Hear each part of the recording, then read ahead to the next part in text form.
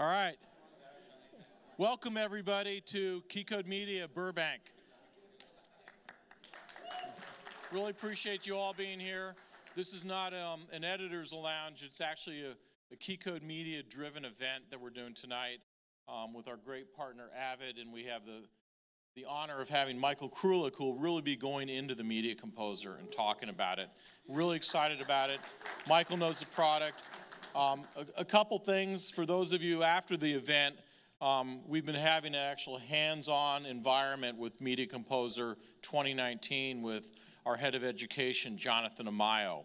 And we recently just got approved for ETP funding for our classrooms for Avid Media Composer classes, Nexis, ACSR, Premiere, and Resolve that we'll have here and be part of the ETP program for that. And that's part of what we do in our classroom is teach people hands-on and also go on site.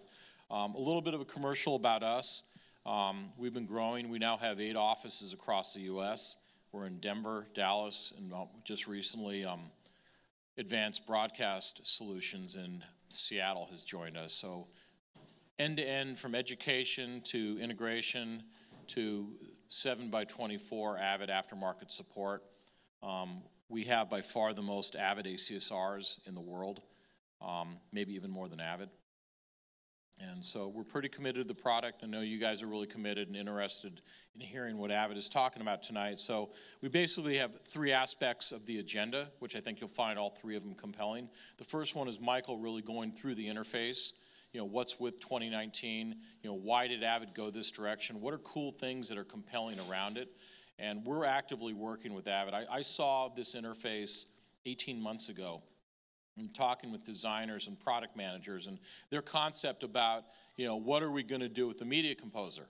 It's 1990s when Tom O'Haney and Michael Phillips, you know, created the design. And it worked really well, especially for people who understood the paradigm of A/B editorial from tape to tape. And that's really what Avid mirrored at that time. But now if you talk to anyone about tape, especially if they're under 32 years old, they won't know what tape is, or that it's a legacy from a past days of gone, and they work different. And so what Avid really looked at doing was taking the interface and the stability of the system that delivers the top television and feature films, you know, to the world under very heavy deadlines, yet at the same time taking the latest technology. And their designers did things like, you know, they studied, you know, how kids work on Instagram and how they just interact with the media. And so really from a gestural level, try to really conceptualize what the next generation, you know, of a refresh of a product that a very big portion loves what it does, but they also weren't attracting the level of users to keep it fresh moving forward in the future. So that was really the objective Avid was looking at. And, you know, on June 20th, all of your Media Composers will automatically update. I'm kidding. With 2019. So thank you for coming.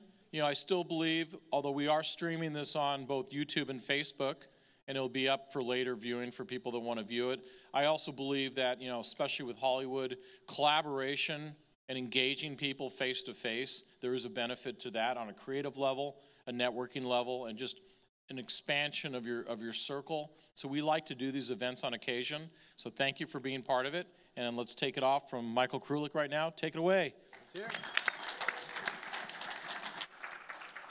Great. Well, thank you for joining us. And hi to Mom and Dad, who hopefully are watching the stream. This is what I do. Yeah, I think, has anyone seen 2019 yet? I know you have. Several of you, I saw a whole bunch of people in the try it room, so definitely get your hands on it over there, come over to the pod as well. But can you all see that pretty well? I can't tell, I have these lights in my eyes. So basically, you may look at this and go, oh, it looks like Media Composer, right? Who's currently using Media Composer? Who has never used Media Composer before? Okay, don't be shy. What I want to explain is there is a reason why we did this. You know, Mike mentioned that, you know, in the 1990s, is when Media Composer started. This is 30 years of development and technology, hundreds of thousands of users around the world that when they see this UI or they see changes, they're going to be like, we hate change. Don't change what we do. So the idea is we didn't want to do that. We wanted to create something that's refreshed.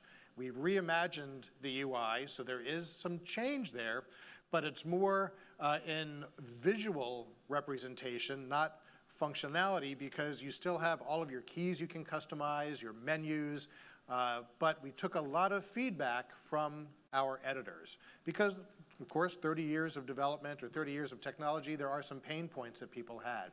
So we want to have a nice balance between what current editors can do, but we also want to create something new for the people who've never seen Media Composer before to be able to look at this and go, oh, that makes sense. That's intuitive. There's stuff that's not hidden that I can go in and take a look at. So I'll go ahead and dive into a lot of this and point out some interesting things. The first thing is when you're working in Media Composer, whether you're on a Mac or PC, you have bins and windows that are on top of one another. And editors said, we don't like that. So what you'll first see is you have a paneled UI. Ooh. It's the little things. So you can actually lock your windows, your timeline, your composer window, your bins, into a single, now I'm only on a single monitor. If you do have two monitors, most edit bays have a bin monitor and an edit monitor. If you attach a second monitor on there, your canvas will actually extend across both monitors, and you'll be able to customize and lock your panels across 2 displays or 3 displays, whatever you have.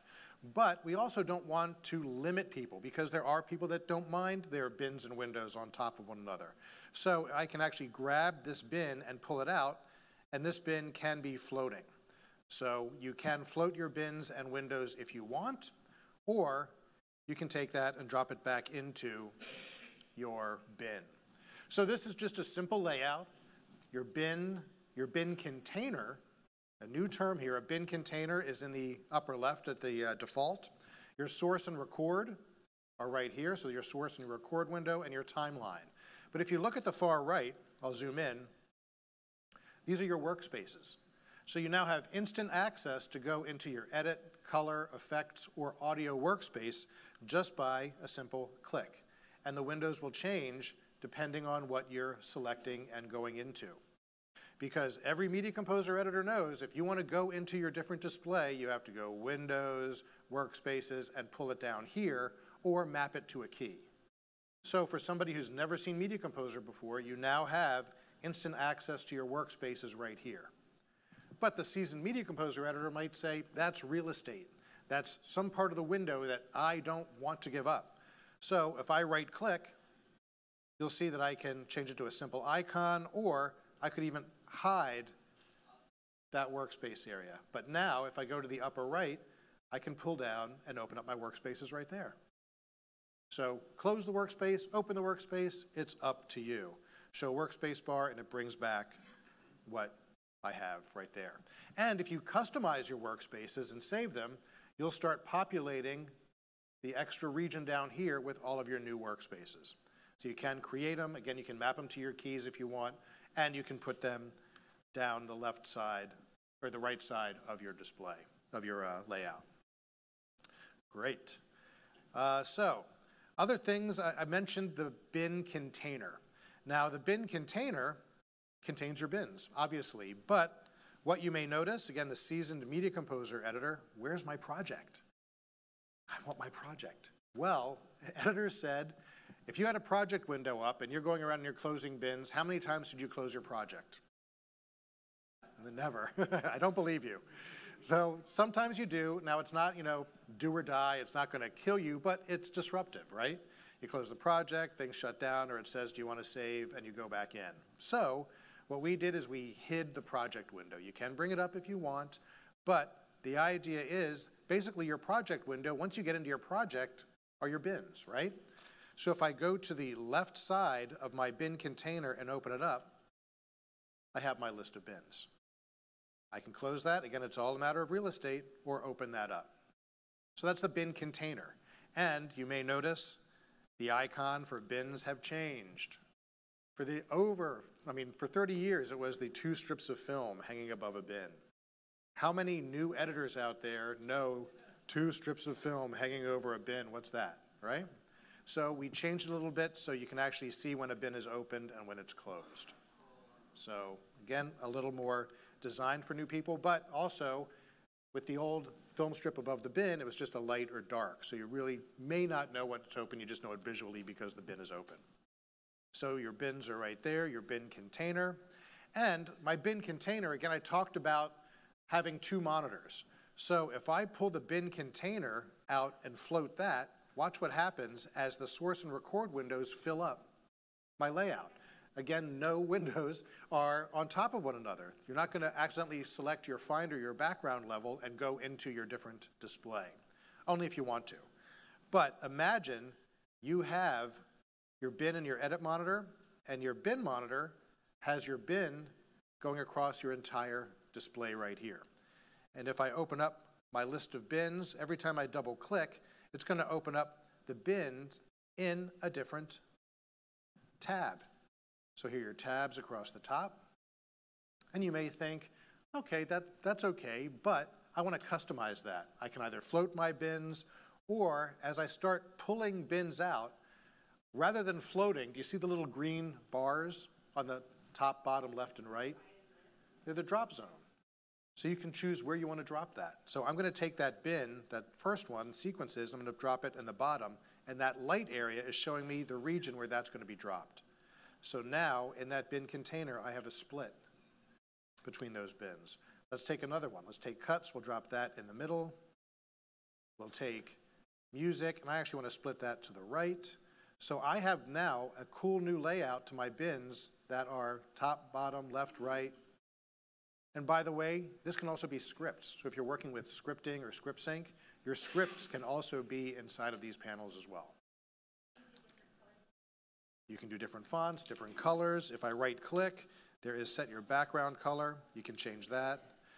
Your font is just simply going to Windows, setting your font, and choosing the font size and style you want there. So again, total customization.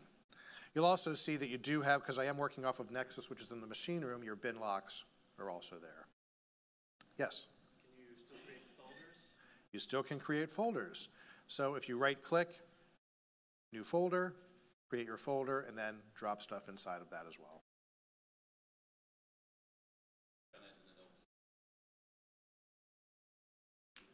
Correct. The question was, can you click on one and float it? What you would do, you could do a couple of things. If you open it up, you do have to pull it out to float it. There is an option under Windows to float all panels, so all of a sudden you want to float everything, you can do that. And I believe we're working on an option to actually say float specific bins. So with float all panels, that would pretty much be familiar behavior. Correct. Exactly. So that would be familiar behavior if you float all of your panels where you can now go in and have your source record, your timeline, and your bins all floating at the same time. And then you can go in and lock them. Can you do that by Shift Dinosaur? By Shift Dinosaur? I don't know about that. But there are different options. There was a question in the back as well. Oh, great. Can you create a folder within a folder? Let's see, I haven't tried that. So if I open up a folder, and let me move, let's take a bin, and we'll put that in there. If I click on the bin, on the folder, and I say create a new bin, it will do it actually inside of the folder. If I go and say, yeah, there's no new folder inside of that. So it looks like there's no folders inside, but you can say select and create bins inside. Well, if you create a new folder, can you throw it into that old folder? Let's try that. New folder, take that, we'll drop it right there, and there's your new folder inside. So it's not creating it inside, but you can organize all of your bins and folders the way you want. All right. An interesting thing with the bins, by the way, great questions. The bin, you'll notice that the text, frame, and script view options are now moved to the top of the bin. That was a feature request because editors said naturally their eyes went to the top of things, so we moved it on top. But you'll also notice if I go in and start changing the size of this bin, watch what happens to the icons as they now collapse into a single button. interesting. I mean, it's the little things again, because what normally happened is you close your bin, and if you wanted to go to a different view, you'd have to open up the bin again to select your option. So consolidating into the different view, being able to change your different views visually here as well for your bin. All right, let me go ahead and close this. I'm going to take my bin container, again, containing all of my bins, and I want to lock it back into my layout. So I'm going to grab the vertical title bar. You can see that rather than having the name of the window on top, just to make it a little different, we now have it vertical on the left side. Again, it's a real estate issue. But I want to now take this bin container, and notice when I start dragging it out, I now have all those little green drop zones where I can decide where I want to lock in my bin container. So I'll put it back to the left side of my source record, and there it's now locked back into my view. Let's go ahead and close some of these bins here. I have two bins. I have my clips and I have my rough sequences here. So again, you have your different views for your bin layout. You have your text view, you have your frame view, and you have your script view. Notice also there now is a slider. So if you want to change the size of your frame, you now have a little slider. Because everybody knows in Media Composer, how do you change the size? Control L, Command L, or how do you make it small? K for small. So that's a joke. I won't take credit. Derek, who I used to work with, says L for large, K for small. So Command K, so now you have a little slider. And the reason, because everybody now knows if you're in photos or documents or anything, you have a slider to change the size. Again, trying to make it more intuitive for new editors. Now, a really cool feature here. Right now, if we take a look at the bin here in frame view, you'll see I have, clips all over the place. So wouldn't it be nice to have a little window which is showing me all of my clips that I have in there? I don't know what I have in there, but visually, I want to have a nice preview. So if I right-click in my bin and turn on Show Bin Map, watch what happens. It's going to bring up a little landscape view of my bin. So that is the size of my bin, and that white outline is the region that I'm seeing in my bin. So I can say, oh wait, there's clips down here, or there's clips over here. So now I have just like a video game or Google Maps or just a nice landscape that I can now take a look at all of the clips that I have in there. It's kind of cool, kind of different. But again, you can turn that on or off by your bin map. All right. So another interesting thing as far as design went, because a lot of people do have a bin monitor and an edit monitor, the reason why you can open and close the list of your bins in the bin container is if I go under File and say Create a new bin container, it defaults to a floating bin container that, let's say that's on a different monitor. So we'll put it over here. So as I go and start opening up bins, I don't have to go all the way over to the project window to open up a new bin. I can open or close that list of bins no matter where the bin container across the two monitors may lie. So again, it's just a matter of, do I want to have to keep reaching across, or do I want to make it more convenient? Just again, it's the little things. Yes? That's a dupe of the original. Actually, it's only a bin container, so I'm not duplicating the actual bin. I can't. Identical mirroring? It's the same list, but I can't have the same bins open. I can't have two of the same bins open in different bin containers. I can move one to the other, but I can't have a bin, the same bin open in two different containers. Okay? Another thing is I can take multiple tools, multiple windows, and I can tab them. So if I take this bin container and drop it over here, rather than dropping it into a drop zone, if I hold down a modifier, I can drop it in as a tab in my window here. So this could be the effect palette, this could be audio tools, this can be other things that you can drop into your window as tabbed items. Just get a nice different way to go in and create your layouts. Now, who's familiar with the Smart Tool? The Smart Tool, the left side of your timeline, when it first came out, people screamed and hollered. It was the worst thing in the world, and I was told that it would never go away. Well, guess what? It's not there anymore. It's hidden. The Smart tool is still there. It's still a function, but we're not taking up the real estate on the left side of your timeline, which is also interesting because editors were saying sometimes they'd go in to change tracks and they'd inadvertently, turn on or off a Smart tool. So we've moved it to buttons that can be mapped. You'll see them on the top, your segment and your trim modes, even your transition manipulation, which were Smart tools are mappable to a key or to buttons. And if you right click, you can turn on or off which one you want to have active. Same thing with trim mode. Or if you hold down Option and just click, it cycles you through your tools. Or again, they can be mapped to a key. I believe they default off. But also you do want to, and this is not something in the new software, but a lot of people say, how do I make it work like Media Composer traditionally does?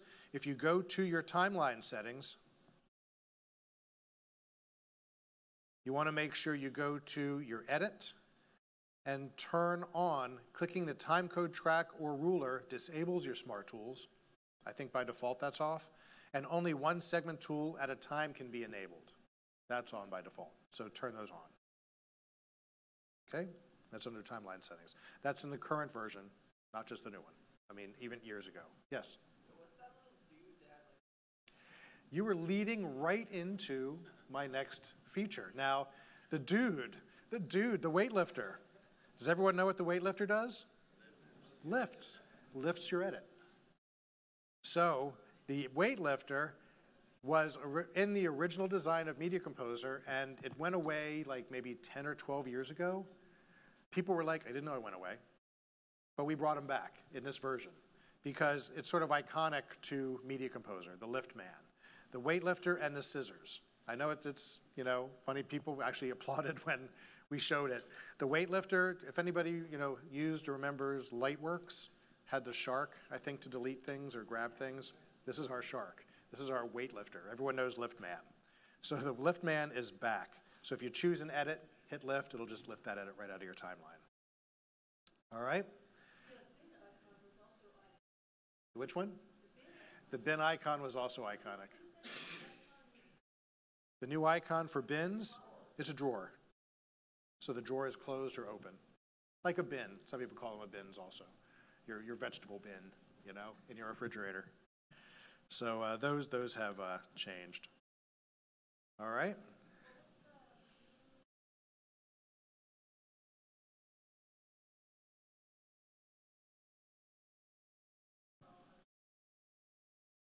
I'm sorry, what was the question?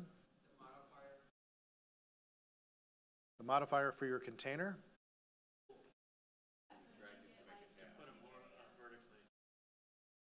Here, to tab them, I'm sorry. So if I'm going to do that with another tool. I'm going to take the effect palette, which currently is not up. So if I go to the, my eyes are so bad. Effect palette, which is still Command 8.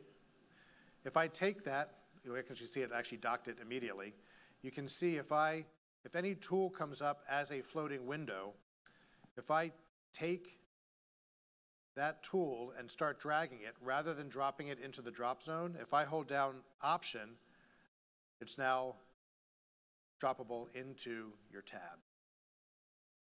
So if you do want to stack tools on top of one another, you can tab them into your layout. Can you arrange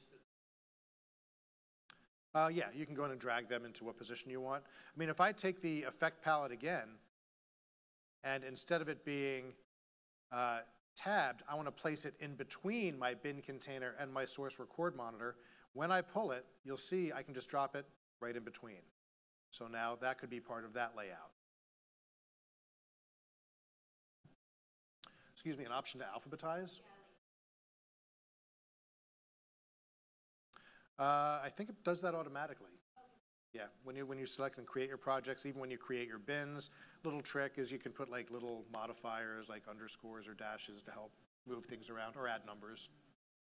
So yeah, you can go in and do that. So yeah, timeline, a lot of tools there.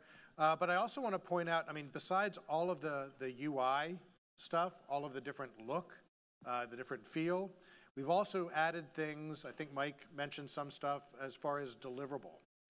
If you're trying to work in an ACES capable workflow, if anybody's doing any color and they need to work in ACES, oh, I know what this actually leads into. All of your settings now, because you don't have your project window, is under File, Settings. So now this is where you have your format, your project, your user, and your site settings. Because you don't have the project window now, how do you change your settings? This is where you can customize your keyboard and your windows and stuff as well.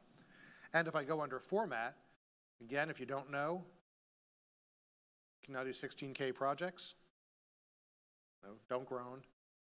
That's actually for digital signage, but it's also future-proofing for other stuff. So 16K, 2K, UK, UHD, UK. But color spaces, RGB ACES, now comes up as an option.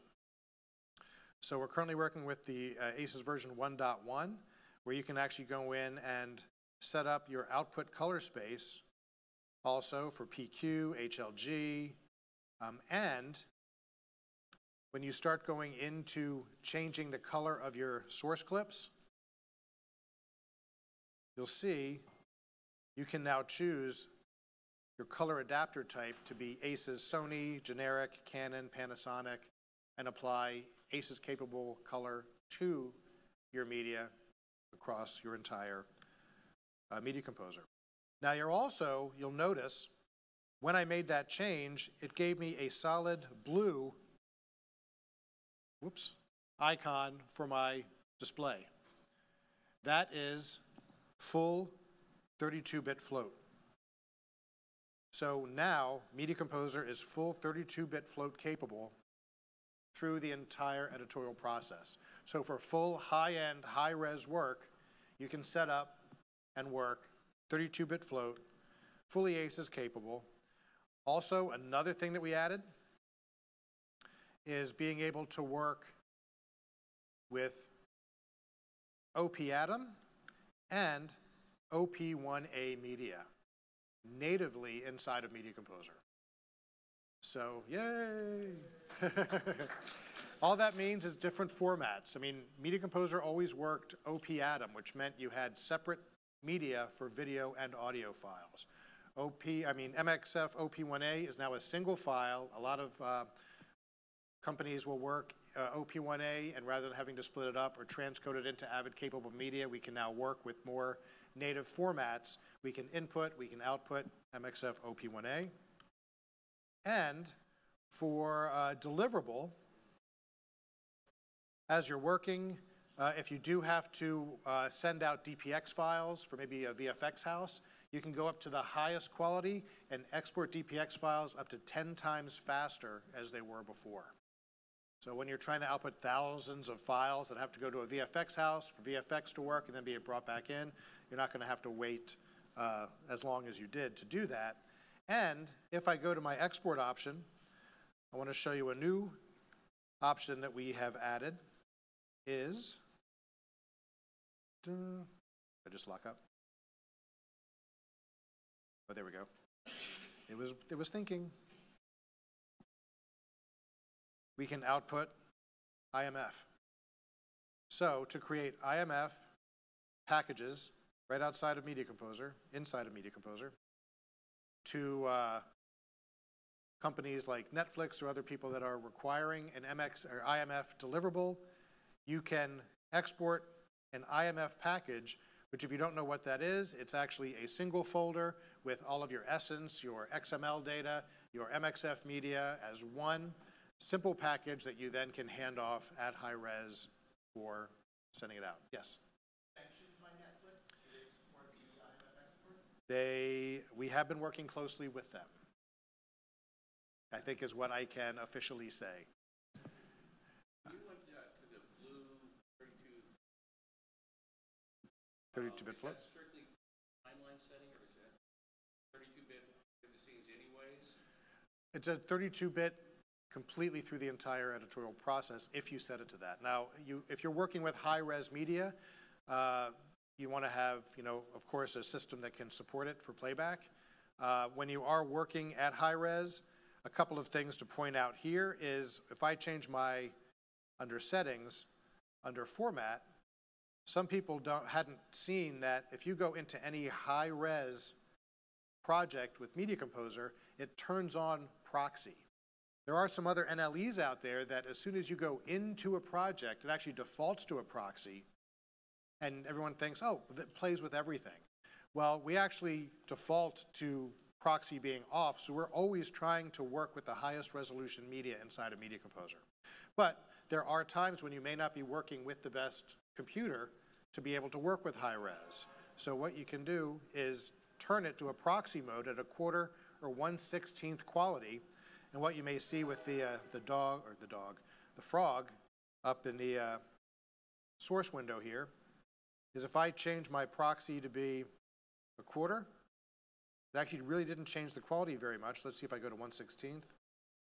Well, that's not bad either.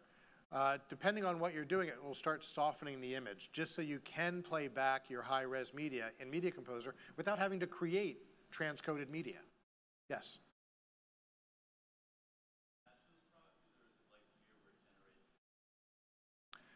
It actually, I didn't create those proxies. Those are generated on the fly when you turn it. It's actually changing everything, the display, to a proxy resolution. You're not having to create that at all. Playback. So it's actually changing the playback of the video quality. It's almost like in conjunction with the display quality. Exactly. It's actually because we know that not everybody has the highest processing power on their computer that they may have. They don't have the latest and greatest, but they need to be able to work with high-res media. So all you have to do is you can ingest, you can AMA link, you can work with high-res, and if you're finding that it's stuttering, just go into proxy and turn down to 1/4 or 1/16 and see if you can play it just to edit. You're going in and making your editorial changes, your decisions. You turn proxy off, and then you export whatever you've set. So again, just different options as far as creating it. And I'm still in ACES. The blue box is timeline settings, which was only affecting timeline playback quality. Correct. Close to affect exports, although we found that video mixdowns sometimes were affected by discussion and debate. So what's the difference between proxy and turning your timeline quality? The difference between the quality here in the timeline and the proxy is by the project. So it will take all of the media and do it. So it's going to do it from the source or the record, not just playback in the timeline.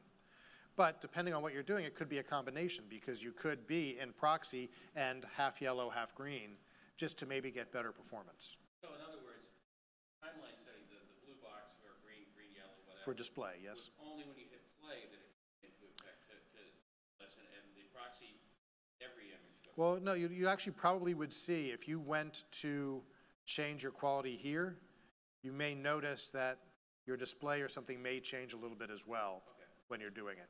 Again, it's just display. We didn't have proxy early on because people were working with SD or they're working with HD. So as we started stepping up and having to work with these higher resolution formats, we needed to give everybody the tools to be able to work. So that's how we sort of, engineered it.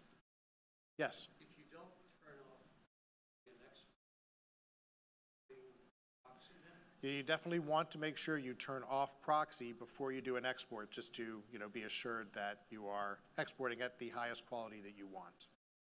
Now, one thing I do want to take a look and see, because I literally just downloaded this latest beta build this morning. I know I shouldn't have done that, but I did. I just want to see in media creation. Oh no, I think it's a mixdown. If I go to do a mixdown now, you'll notice a new mixdown. OP1A MXF mixdown. So it will now create a single file mixdown of your audio and video media through the menu. And some of you might be like, I don't know what that means or what you're doing, but for the people that do require a mixdown just at a single file, MXF OP1A, you can do that. So, really cool. We're just at about 7:15. Any other questions before I, maybe toss in a couple tips and tricks? Yes? What are those little triangles on the side The little triangles on the side of the frog, does everyone know what those are? That's your mark in point. So currently, the mark in, you'll see the mark in whenever I hit an endpoint. That's just visually giving me, that's the endpoint of that. And by the way, little bit of trivia, does anyone know why the mark in and out points are shaped like that? Randy knows. In the old days of film editing, when people looked at their film, they would like pull, mark in and out their thumbnails. So that's why they look like that. They're little thumbnails, right? So little thumbnails on that. So again, I mean, Media Composer 2019.6. Oh, yes. When will this be qualified for the new Apple cheese grater? I'm sure we are looking into that right now. Apple is not very forthcoming with all their stuff to give to us to work with, so we find out about it when you all do, for the most part, as far as Media Composer. I think they showed Pro Tools cards inside of their system, so they were very eager to get on the audio side before they got onto Media Composer. I think it's a little Final Cut Media Composer rivalry there. But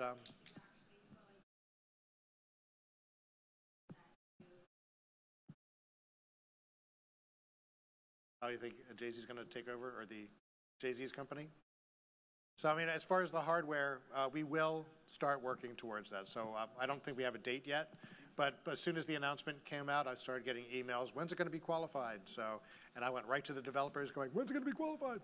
So no word yet, but I'm sure it'll be very soon. A positive part of that is Avid was highlighted frequently on the Mac Pro. If anyone saw the DigiDesign card, HDX cards within 6 of them. the Mac Pro talked about Media Composer. So Apple is in the world of having something modular and working again for propping Avid about it because they know professionals need that type of power. Yeah, thanks. So it will, yes. Could you make title with Titler Plus? Can I make a and title? Centered, like with 3 lines, everything, centered within the field or the object or whatever it's called? I have not been able to. And I'm not saying it's impossible, I just have not wrapped my head around that. I mean, if anybody's seen the new titler, I mean, we introduced a titler at the end of last year, along with some great multicam tools and some other options. So the new titler is just a tool that lets you go in and add a title to your window.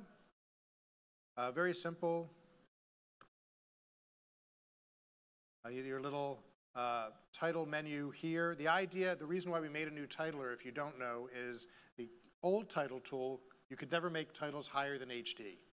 I mean, this was, again, from the 90s. This was a basic title tool in creation. There was no HD. There was nothing higher than SD, you know, back then, as far as editorial.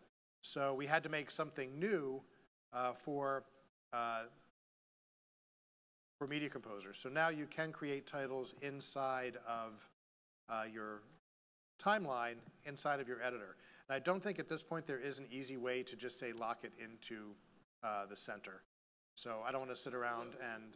Whenever I do it, I end up moving the whole object, the whole box, and I can never center it within the thing. I've been asking this for 6 months. Within the frame? I'm saying, like, if you want it to go to the left, you want it to go to the right, when I tell it to... Talk about here? Yeah, it does that. It takes the whole box. It doesn't take the text within the box. You have 2 lines there of varying lengths, and you want to left justify, right justify within the box. I mean, I can try, but I'm live, and I've been trying live too for 6 months. And I'm using New Blue Titler. That's how bad it's been. New Blue's not bad. I mean, New Blue is a really nice title. Actually, I love Marquee as well, if people are... Relative to Titler Plus, it's not bad so far in my experience. So if you have... So I want to center those within the box. Huh? Cool. Okay. That's not the behavior I see. When I do it, it always moves the whole box. Now this again is a version I just got today. So maybe they fixed it, maybe they didn't. I mean, maybe it's something else that's happening there. So the best thing is to try it. Now, when this is released, if you haven't used Media Composer before, we do have the free version. Media Composer First, which will have this look as well. And Media Composer ranges, starting at $20 a month, $10 for students, $20 a month on up, depending on your options. Yes? You have Luma keying and all of your standard keys. If you take a look at the effect palette, we have a whole series of options for keying. Luma, matte, RGB, Spectromat, Animat, that can be added there. And if you need to go above anything that we do, we work with a whole series of plugins that other applications use as well. Boris, GenArts, or actually GenArts is Boris now, and so on. Yeah. So any other questions? Yes. That, I believe, is the plan. I don't know if you have to upgrade any sort of plugin when this goes, or I don't know if the timing is set, but I believe the current one should work with the version. Again, June 20th is the release date of Media Composer 2019.6. Yes? Working with alpha channel video.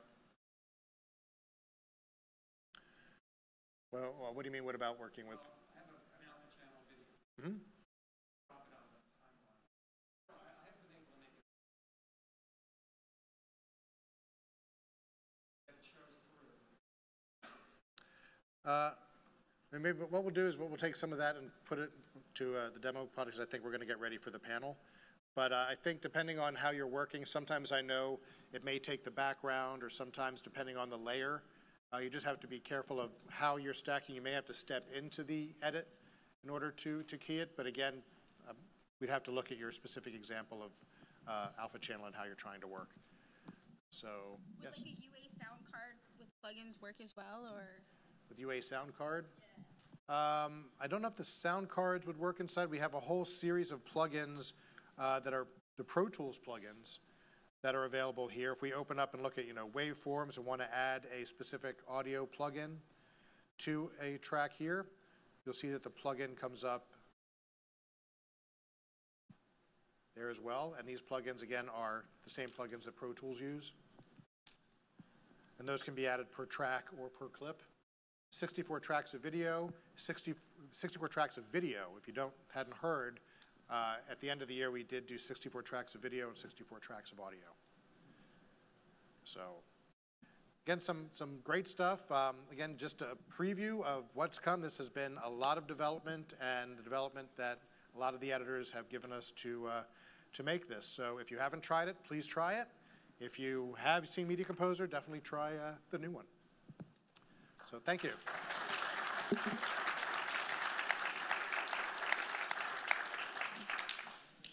So we said June 20th, this is coming out. One of the things I don't think Michael highlighted a lot, the Avid free product, Media Composer First, will be this exact same interface. Limitations where you can't connect it to Nexis or share with other systems, but really trying to promote it, and beating free is really hard for really allowing students to start doing projects, posting it on YouTube, and making this something that is completely accessible on a Mac or a PC. Next stage, I think we have a very quick interlude around Cloudspaces, and one of the core technologists that we work with, Tridib Chakravarty, who's the CEO of Storage DNA, and also, if you have ever heard of the concept data dedupe, the quantum is put out many years ago. He's one of the guys who wrote the actual patent and the code around making the technology work. So he's had a really robust experience in the industry. And why don't you come on up, TC, and talk a little bit about Avid Cloudspaces, cloud workflows, and how things come together. I think you'll really enjoy this. Thank you, Mike.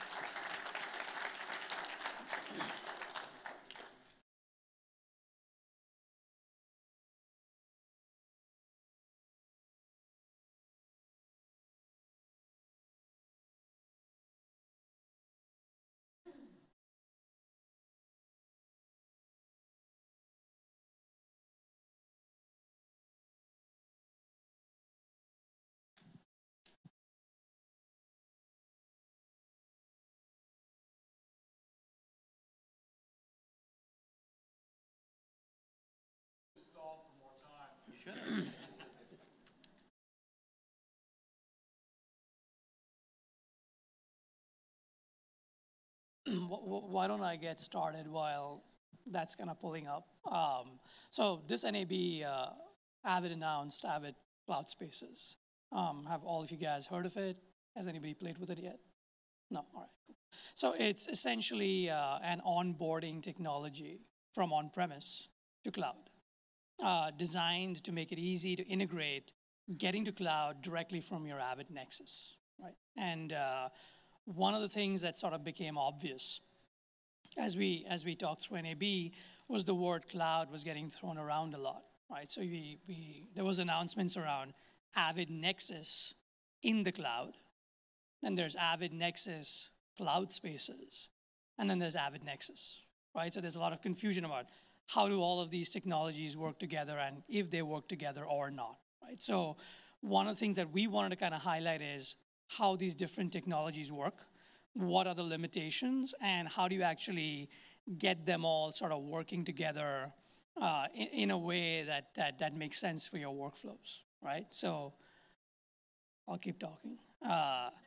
So if you look at Avid Nexis, it's what you guys are used to using, right? You bring the physical storage in, it's got a file system that runs on it, and you get shared access to that storage with the various editors you've got deployed. May that be Avid or may that be Adobe, right?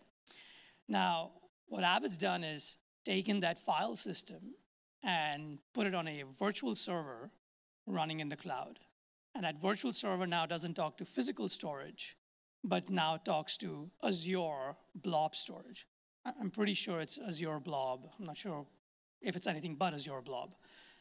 Now you can spin up, it is Azure Blob, yeah. So now you can spin up a virtual machine, a virtual Avid editing station in the cloud.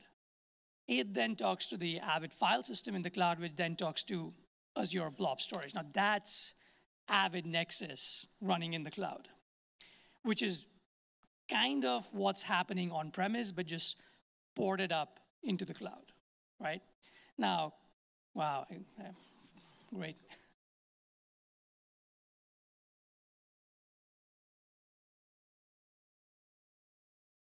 Cool.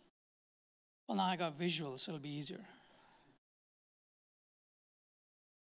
So this sort of, I'll just recap really quick, right? So this is where we have an on-premise, let me start slideshow.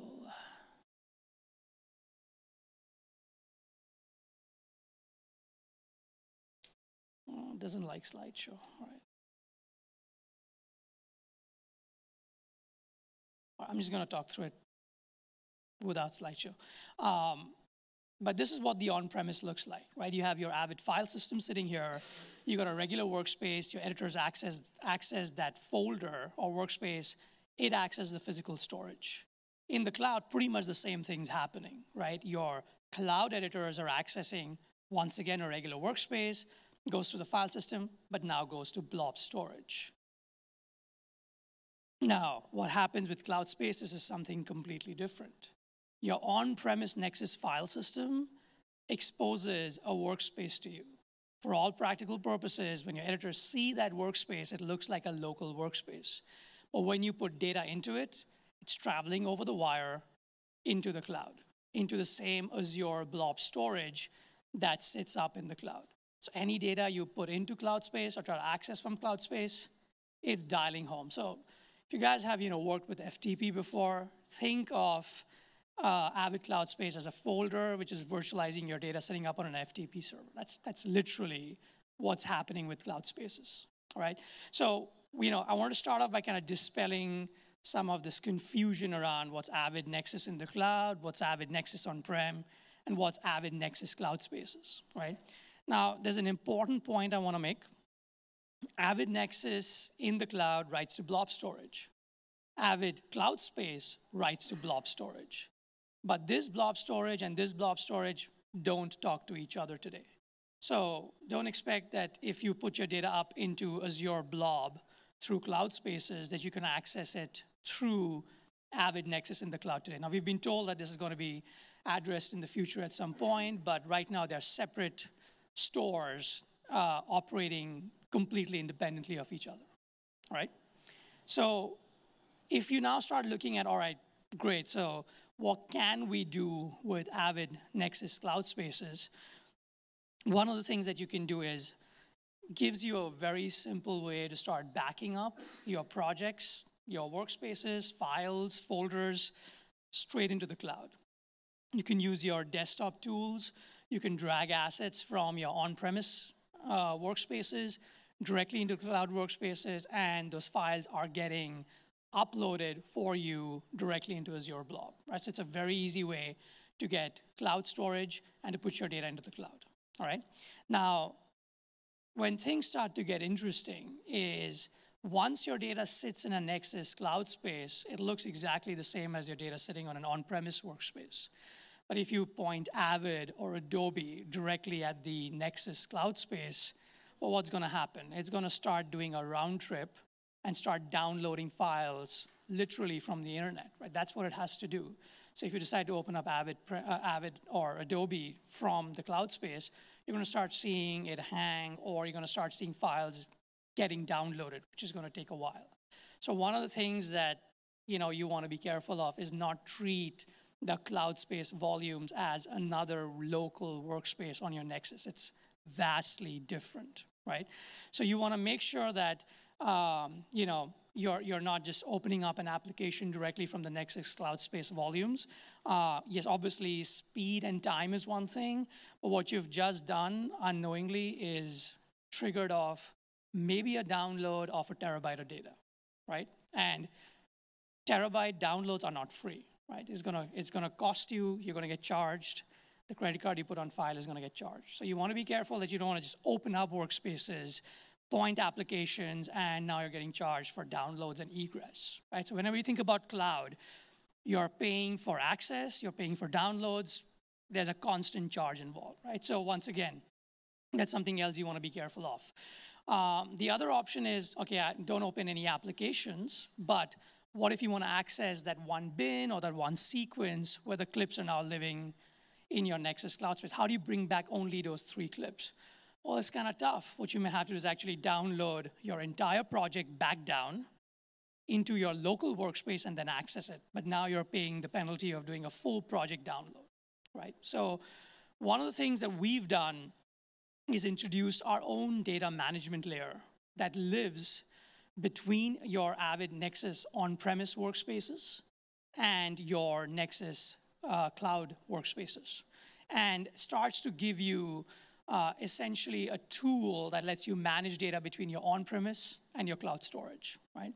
Since we're short on time, I'll skip some of these slides, and I'll go right into the one that highlights the workflow. So our product, which is DNA Fabric, lives as a virtual machine between your Nexus on-prem and your cloud spaces. So the first thing it does is that it connects to your Nexus, it discovers all your workspaces, which is great, and then allows you to start doing workflows. The first simple one is you can select a bunch of on-prem workspaces, select the target cloud space, and Fabric can automatically mirror your data from one workspace to the other, incrementally, automatically in the background. So think of it as giving you a time machine that goes from your on-prem to your cloud spaces. So you get instant cloud backup through Fabric. One of the other things that we can do is not only give you backup to cloud spaces, but we can snapshot your data in cloud spaces. Essentially, so you're getting point-in-time previous versions of your projects or your media files if you're making changes, right? Now, the next thing it also does is gives you the ability to essentially start parking projects or sequences from on-prem workspaces to cloud spaces. So we support both Avid bins and projects. So you can point us to a bin or a project. We'll parse the bin, we'll parse the project, collect the media files, and then move only that selectively into cloud space. We support Adobe Premiere as well, right? So it becomes a great tool to say, okay, my project's done, I want to park it into the cloud. You can very easily just select the bin, the project, the finished product, and we'll only move those assets into cloud space for you, right? Now, the third one is actually sort of the most interesting one, which is our ability to let you selectively bring clips back from the cloud, right? So let's say you come back into your edit bay, you have a offline project, but you know you need this bin or this sequence back. Or what you can do is you can tell Fabric, here's an ALE export of what I want to bring back. Maybe one clip, maybe three, maybe a sequence. Fabric then identifies the media files associated with that clip sitting in Cloudspace and does a selective download back into your local workspace. Why is that so big? Because we are now minimizing on your egress costs, which is going to be one of the highest costs if you are adopting any cloud storage, right? So giving you now the selective ability to bring back content is one of the key things that we're doing with Avid Cloudspaces, right? So, I wanted to keep our presentation short, but, to summarize, Avid Nexis on-prem, Avid Nexis in the cloud, and Avid Nexis Cloudspaces are all very different, distinct technologies. And right now, the data that you write in each one of them don't talk to one another. Now, this will probably be remedied in the future. Absolutely do not treat Cloudspaces like a regular workspace, right? Don't assume you can open applications directly off of it. Don't assume you can just willy-nilly download data from it. You got to treat it with care because it's going to show up on your credit card, all right? And our product Fabric can help you bridge a lot of these workflows as you adopt cloud, all right? That's pretty much all I had. Any questions, guys? Cool, all right, thank you so much. And from that, as we're getting set up with the panel to speak real quick, Matt, do we have a break or do we go straight on? We're going to go straight on through. So one of the things Storage DNA has is a decision calculator that can help you sort of understand between on-prem storage, cloud, the different versions of cloud from Glacier to active storage in the cloud, what it costs. Say if you want to put 100 terabytes, what's your cost on-prem? What's your cost on LTO? What's your cost on cloud? Because a lot of people are saying, hey, let's just put everything in the cloud. And what they did was they designed a web tool that you can just enter in your data, click the boxes of AWS, Google, Azure, Avid Nexis, other storage that's out there on the market. Just click on it and say, how much will this cost me for 3 years? So it's a pretty interesting tool. We're setting up the panel discussion, which is always amazing. These three people have incredible production experience on some great shows, and I'll let them, am I doing the introduction, or Jeff will be doing the, once we get Scott in, who's sick tonight, and he still showed up, so we're really appreciative about that. So that concept's happening. We also had some other partners here. Telestream is on one corner here, and they've created something really slick called CloudPort. And what that allows you to do is you can buy the lowest cost Telestream available, and it can broker overflow jobs straight to the cloud. As well, you can actually literally buy a job per basis, add functions within the Telestream product set of options that you may not want to buy, but if you have a job come up, it's able to integrate, take that, and then broker that back and forth, giving you really what the cloud is about. Expanding when you need additional performance, contracting and not paying for it when you don't. In addition, we have another one of our partners, MOG, that has a very, very cool SDI and file-based ingest, allowing it to relationship between proxy, high-res, a lot of productivity. It's a company out of Portugal. I definitely would recommend you speaking to them. So without further ado, let's get into the reality of reality. Thank you, sir. Howdy, everyone. I'm Jeff Sengpiehl. I'm with KeyCode. With me is Scott Randol and Mark Raudonis. We're going to have you each introduce yourselves, and then we'll get off to some Q&A about what's real in reality. Mark? Greetings, fellow post-production professionals. My name is Mark Raudonis. I'm head of post-production at Bunim Productions. If you don't know us, we invented the reality genre with MTV's Real World back in 1992, and we do all reality all the time. Scott. Hi, I'm Scott Randol. I'm the VP of Technology and Workflow at MaxPost. MaxPost is about 2 blocks down the street. we provide post services to original productions. That's sort of where we came from. So we're also all reality all the time in that sense. We provide post services to other Fremantle companies like 495. So we have followed in those footsteps with Jersey Shore and Floribama and shows like that. Originals, big shows, Deadliest Catch, as you may know. Sounds good. And before I came to Key Code, I worked on little productions like American Idol, America's Got Talent, So You Think You Can Dance, Skin Wars. There's a whole bunch of stuff I've been associated with that you forget as time goes on, but it's all reality TV. So let's kick it off. We'll kick this to Mark first.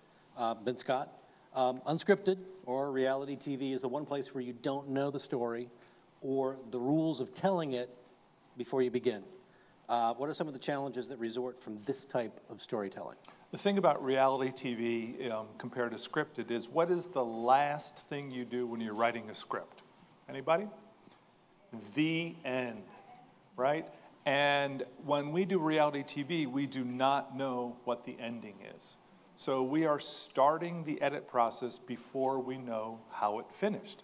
And that is tremendously challenging as far as figuring out what the story is, what to feature, how to construct, basically do we start from the beginning? You just don't know. So you're really flying blind for the beginning, first few episodes of most shows. And that is probably the most challenging thing for reality. Scott, what do you think? Yeah, absolutely. Part of that not knowing how it's going to be told leads to a lot of challenges, like tons and tons and tons of footage. Like you just never stop shooting because you never know if you have it in the can or not. You don't know if you've actually finished the story. A show that we're doing right now, the network, it was pitched to the network a certain way. It's a reality show. They go out and they shoot it that way. The network starts seeing cuts, and they're like, whoa, whoa, whoa, what is this? And then, of course, everyone's like, this is what we talked about. And the network's like, nah, we don't want that anymore. So now we're going back out and reshooting. But remember, this is reality, so all the story that happened at this time, we can't lose, we can't recreate. We just have to sort of pick up interviews and kind of hope that we can fix it to their liking. But yeah, it never ends. They never know when they're done. A little bit of second unit there, I guess. So you've both been part of this business quite a while now. Mm-hmm. What technological changes have made this sort of work easier than it was, say, 5 to 10 years ago? Scott, you want to hit that one first? Sure.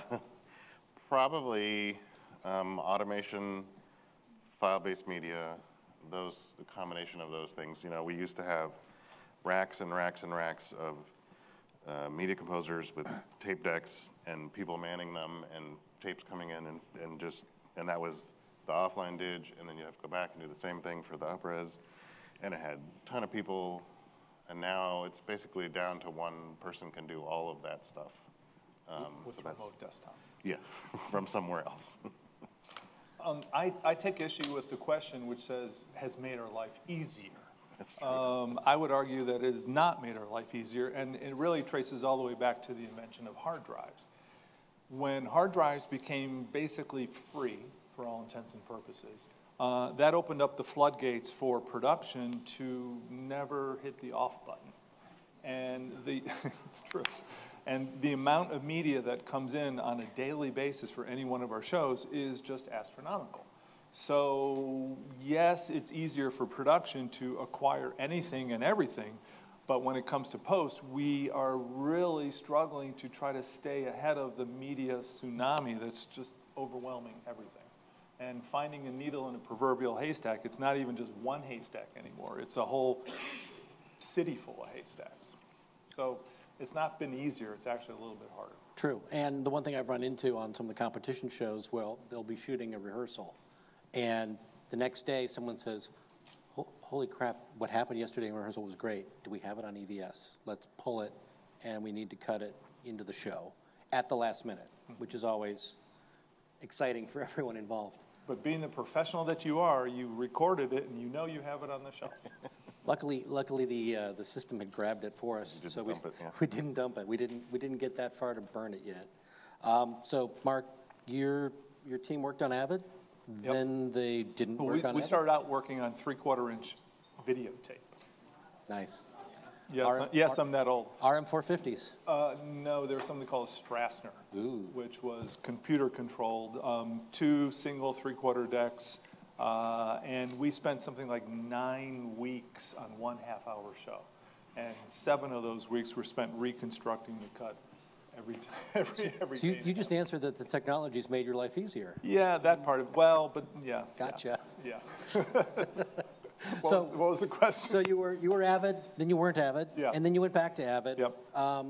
What's Why? part of the way Avid works that keeps you coming back? A few things. Number one, their Nexis shared storage product is bulletproof. We've had it spinning for literally years and really have not had a hiccup. So I'm very happy with that. Number two is a shared workflow. How many people have 350 seats in their organization at one time? Yeah. So, you know, it's like we have a lot of people all playing in the same pool. And then finally, what Michael was showing is the user interface, trim mode, things like that. People really like that. It works well for what they want to do. So storage, interface, and I forget what the other one was. Collaboration. Collaboration. Right. So since you mentioned the new interface, what did you think? How do you think that's going I think it's great. I want to pair it with a new cheese grater and go to town. So it's a nice pairing, you know. And a nice wine. Nice. Scott, in working with locations that are far-flung, somewhere out there like in Alaska, Yeah. what influence does post have on production that makes it run smoother for everyone?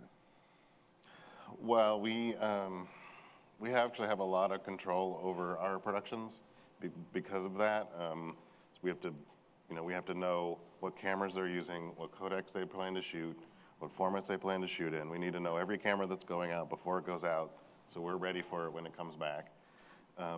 We need to know how they're going to manage their media, how they're going to run their storage, what their plan is for backing up. So, you know, once the show gets sold, like, we're there first thing right away, because that's when post starts, right? As soon as they pull a card out of a camera, that's post.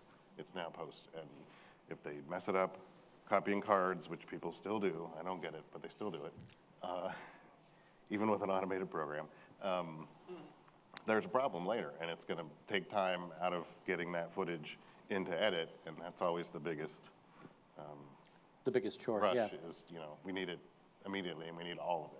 And I've had drives shipped to me from productions that were in Alaska that were wrapped in the linens and the towels from the hotel, because it's the only thing they had to pack it, because they discovered the internet connectivity they hoped they'd had really didn't exist anymore.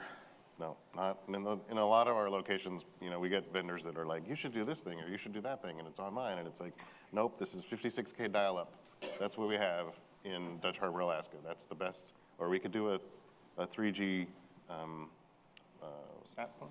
Yeah, sat phone, but it doesn't work for the amount of footage that comes in. And the cost would be a little bit high. Right. So then what's new in terms of technology that for deliveries on the back end that you've adapted your Avid workflow to help you meet, or other parts of your workflow to help you meet?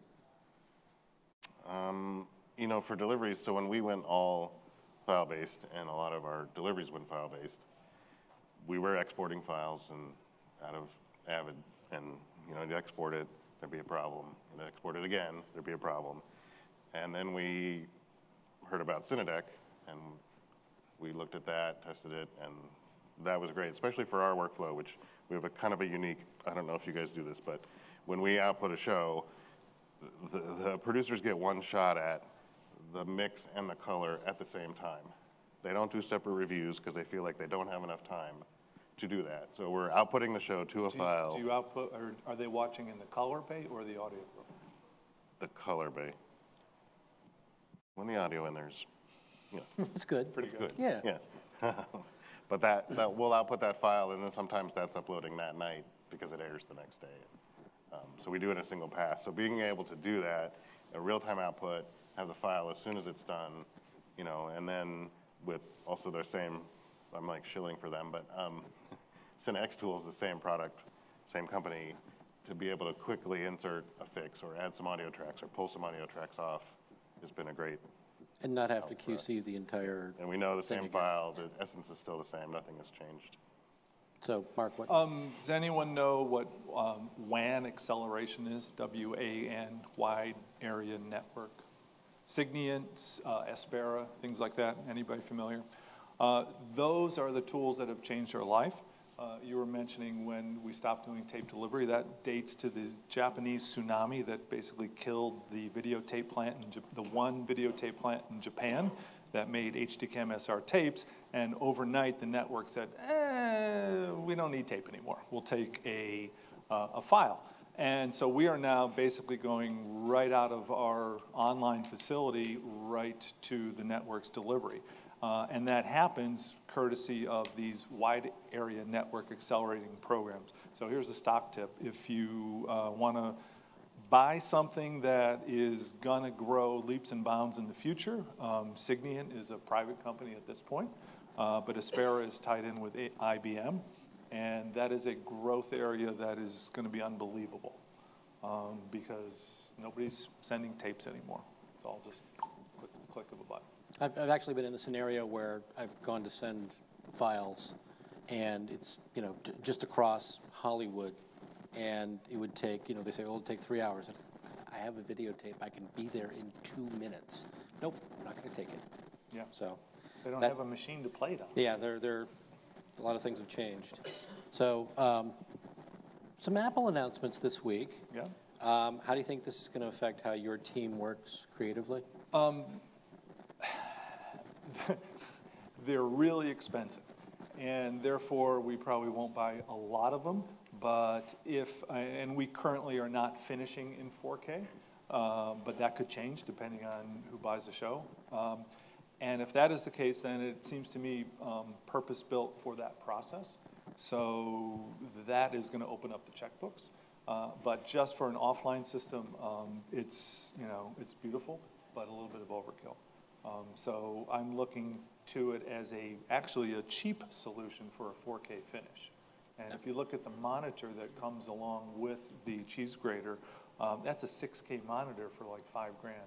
It's a 6K HDR monitor, right? For $6 grand with the stand. Yeah, and that is a lot cheaper than 40 grand, which is about the standard right now. Yep. So that's actually a bargain. So what do you think, Scott? Yeah, I mean that's the same for us. It'll take a lot of 4K shows to open up the checkbooks to buy it, but I can see it on the finishing side, probably not so much the offline side. But the Resolve guys would love it. Yeah, definitely, yeah. It'll be able to do some interesting work there. So Scott, if you could go back in time and tell earlier you a few tips to make this part of the business smoother for you, what would those be? Besides stay in school and don't go into this business? Besides that.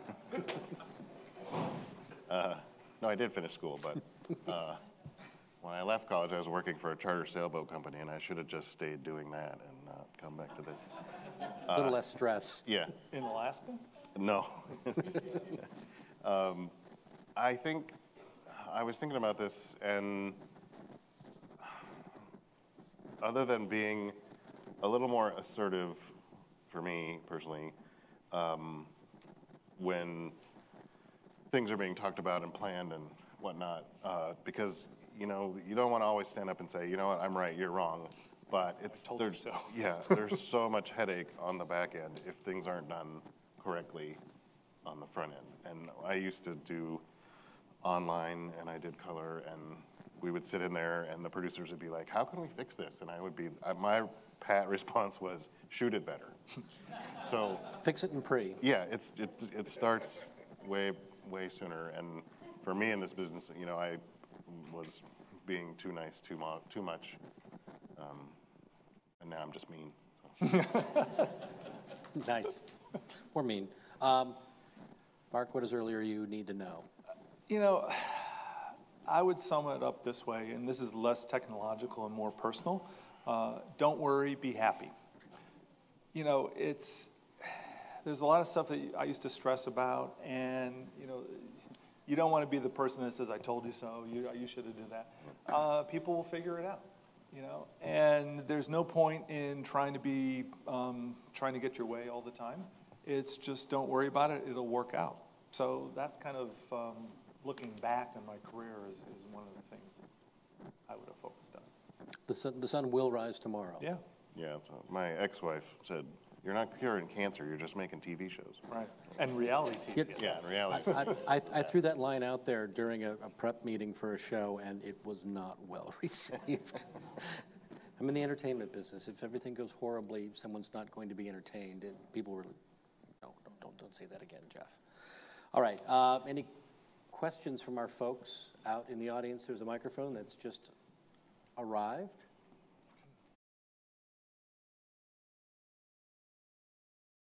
Oh, not on. Number 5? All right, well, anyway. Yeah, there you go. There we go. What I wanted to ask about is you guys do like key coding and developing software and all this stuff. Instead of dealing with Apple, how come you guys haven't developed like a laptop or a tablet? You know what I mean? We're actually, we're folks that produce content. We're not manufacturers. Oh, okay. Manufacturers are over there. Okay. That'd be a question to ask them after we're wrapped here. Scott, I was wondering if you could elaborate. How do people incorrectly copy camera cards from your experience? It's a mystery. How do they do it? I don't. Oh, they don't copy the whole card structure. So a lot of our automated transcode and ingest stuff is based on the full card structure as the camera records it.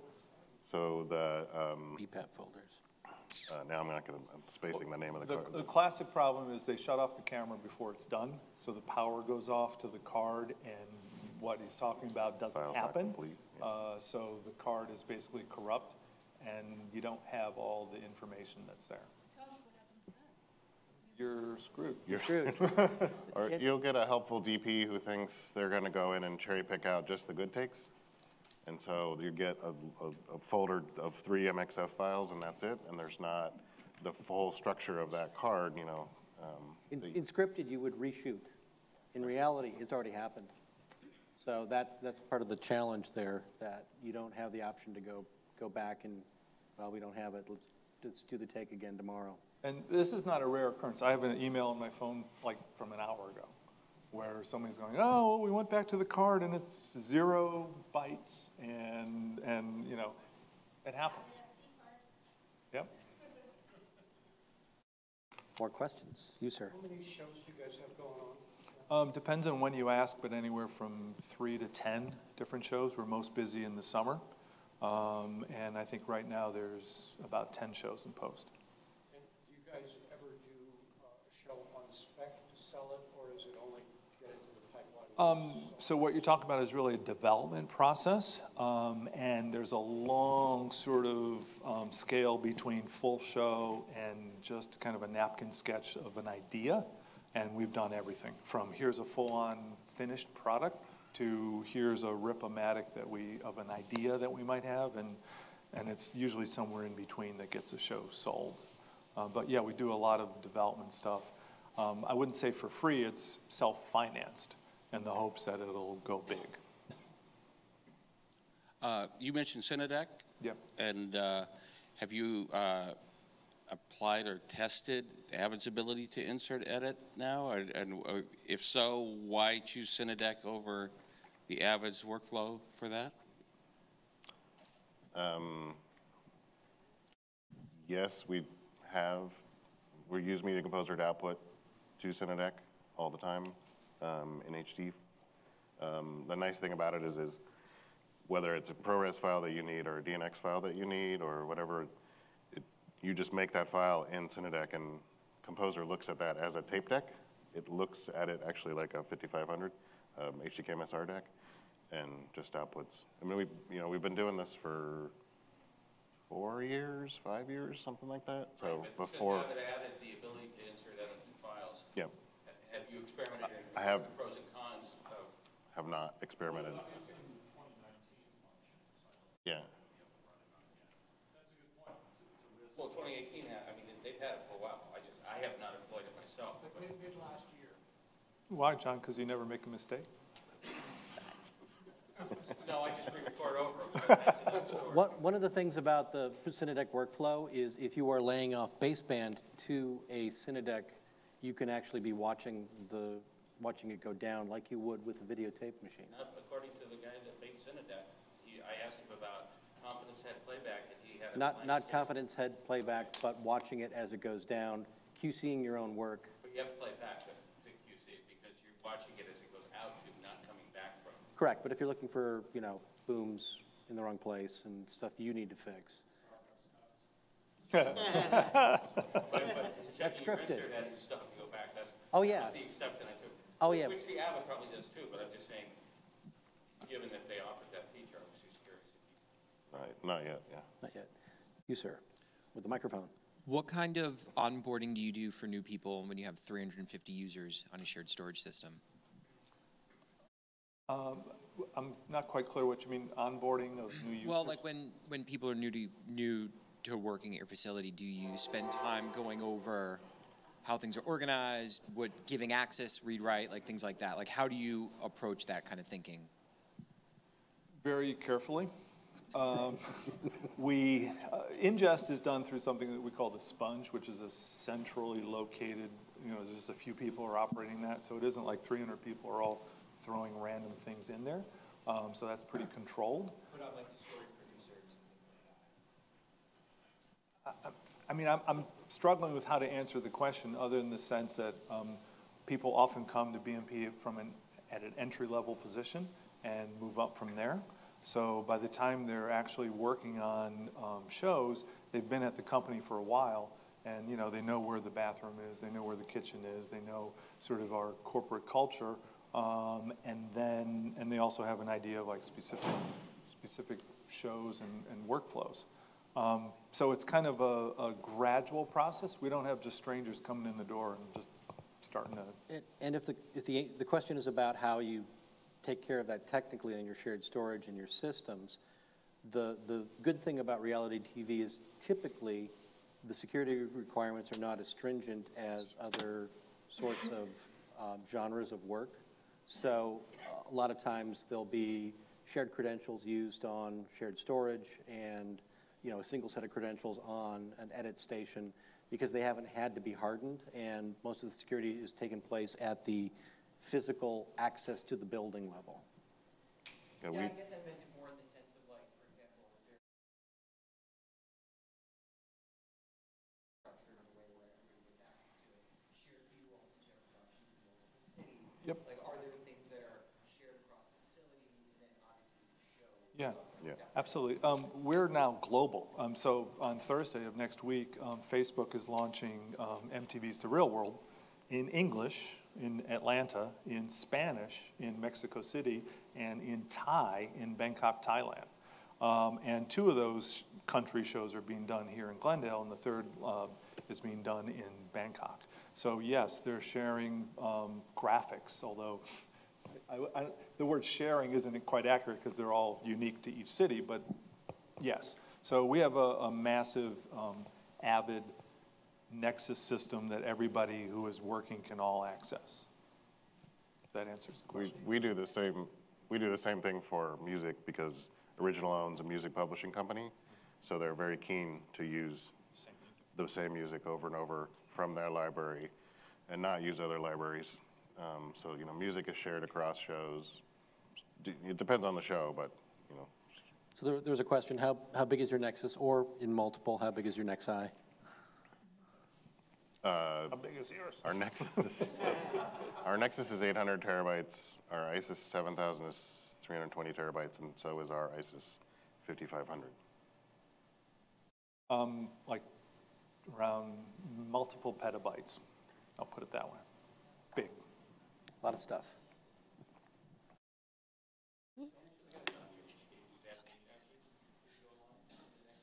We just buy it big in the beginning and fill it up. But the answer is yes. You can extend. Yeah. Gentleman with a microphone in the back. I'm wondering, like, what can DPs do to make your life easier in post-production? Say again? What can DPs do to make your life easier in post-production? Oh. I'll let you take the brunt of that. I guess it depends on the show, but don't, you know, you don't need to roll 24/7. It's okay to stop rolling. Yeah, just don't stop and start. Like, if you're gonna stop and start, just roll. But if, you know, it's okay to stop. And then if we talk about something at the beginning, you know, if we say, hey, we're shooting this in Log or we're shooting this in Rec 709, make sure that all your cameras, you know, if you're in charge of the shoot, that all the cameras are set up the same way, everyone's got the same time code coming in, you know, this guy's not shooting 30 non-drop and this guy's shooting 23.98, and, you know, just consistency, because all of that stuff leads to slowing down ingest when it finally gets back and people are clamoring for it at that point for edit. I would add to that, which those are all great ideas, but if you want to be adventurous in your technological experimenting, have a reason for it. Just because they make 8K cameras doesn't mean that it's the right tool for any particular project. And a lot of DPs, I have a tremendous amount of respect for them and what they do. I thought it was going to be one early on, and then I said, anyway. But 8K is a great tool if it's appropriate. Just because you can do it doesn't mean you should. So, okay, seeing the fact that I'm relatively new to videography in itself, and I've started doing vlogging and whatnot, and you guys like talk about reality shows, like how do you decipher like the footage that you're going to grab a hold of and know exactly which direction you want to go towards the theme of the show? Those are called story producers. Usually they're on set taking story notes, live in real time. And so they give an outline of what's going on to the senior producers, and then they decide what beats of a story they're going to follow and then how they're going to tie all those stories together. Deadliest Catch has a very complicated yet rigorous, because they're all out on boats, right? So every night they sat phone back to Dutch Harbor, and each story producer on the boat, there are 2 people on each boat, they tell them what happened that day, and they write that down, and then when they get all those notes back eventually, but this allows them to say, look, you know, on the Northwestern, Sig was having a hard time, let's see if any of the other captains are having a hard time with X. And then you can sort of tie it together later, and you have a story beat that relates across the whole fleet. And do you sometimes have to like reenact? Never. That never happens, ever. So it's almost like a collaborative writer's room with what you've already got. You might have to ask someone to say something again if you missed it. But it's kind of, the networks are pretty strict about if you reenact something, they want you to say, identify. This is reenacted, was not real at the time. Yeah. Unfortunately, reality TV has a bad rap that everyone thinks it's fake. And I will look you in the eye and tell you, on a show like The Real World, absolutely not. Everything that is there is what actually happened, and we never go back. What's your favorite city on The Real World? Partial to San Francisco, because that was the first season that I started working on. Is that the one with Puff? Yeah. I love that one. Yeah, I'm that old. Hey guys, so we're going to have one more question, but before we go to it, I just wanted to note that manufacturers are going to be available for the next 45 minutes to give demonstrations of their products, and then we're also going to have the conference room where you can get hands-on with the meeting composer. So with that, is there one last question someone wants to ask? Anyone? Okay, I'll bring it over to you. So what's your normal size for the editor team for like a regular show? What, pardon me? Editorial team size. Yeah, and how they divide there. It varies. It depends a lot on the budget of the show. It depends a lot on the timing, how many weeks they have in edit. It can be anywhere from 4 to probably 15 editors, because you know, it depends on the schedule, whether they can leapfrog editors on episodes, how many weeks they have to delivery. And whether or not they know what the story is yet, that's another problem. We're probably, again, it depends. There's no one show, there's no one size fits all. Anywhere from a few to 35. It just depends, and it really is time dependent. Awesome. So, fantastic. I'd like to really thank our panel for sharing your knowledge and experience with this crowd tonight. It's amazing. Use us as a resource. I think there's still some beverages outside. As we said, there's media composers inside, and we'll be open till 9 o'clock tonight. So thank you for coming. Thanks, everyone.